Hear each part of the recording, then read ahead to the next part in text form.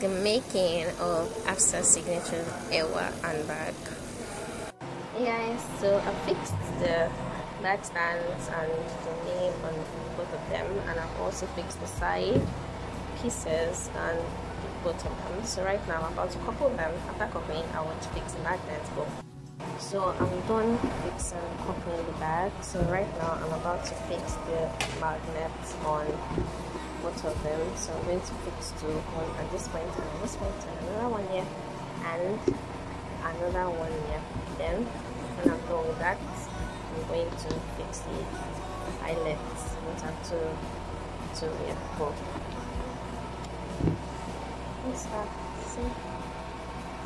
So let me fix the magnets now and I'm back. Okay, so I'm done fixing the magnets here and this one here. So right now I'm about to fix the eyelets here. I've marked the points on this one and this eyelet, and I'll be using these two. It's manual because I don't have a machine yet. So I've also marked the points on this bag too, and I fixed the magnet on this other one. So I'm about to fix the eyelet. The bag looks so gorgeous, especially this print. So let me do that and I'll be back.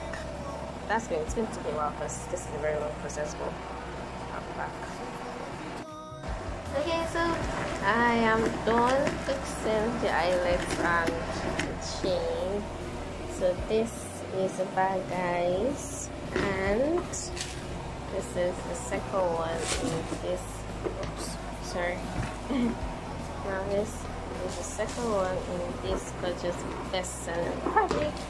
So right now I'm about to make the accessories for both of them. That's the bangles and the earrings. Then I'm up to bed.